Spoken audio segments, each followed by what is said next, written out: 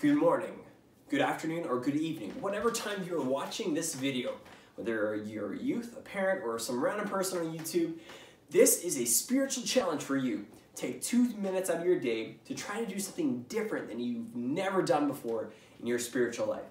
That could mean going for a prayer walk. I know living in Winnipeg, sometimes it snows, sometimes it doesn't, and the weather feels very bipolar. And you're like, okay, is it spring, is it winter?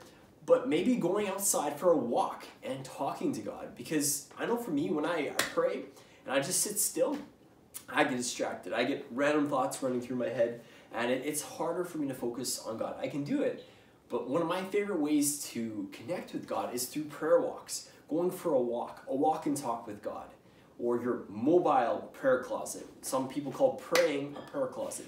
So that would be my challenge to you. Go for a prayer walk today. Try it out.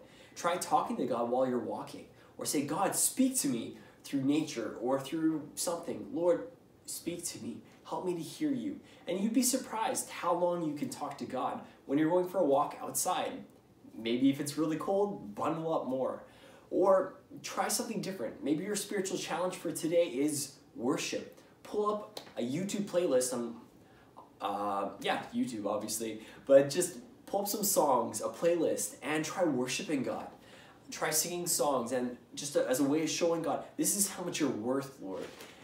Whether it's worship, a prayer walk, reading your Bible, sharing something you've learned about God with a friend, a family member, somebody from youth, a youth leader. So that's my spiritual challenge for you, to help you grow closer to God during the quarantine of 2020, the cough down lockdown, so to speak. It's not really that funny, but that's my challenge for you. Do something different that you've never done before.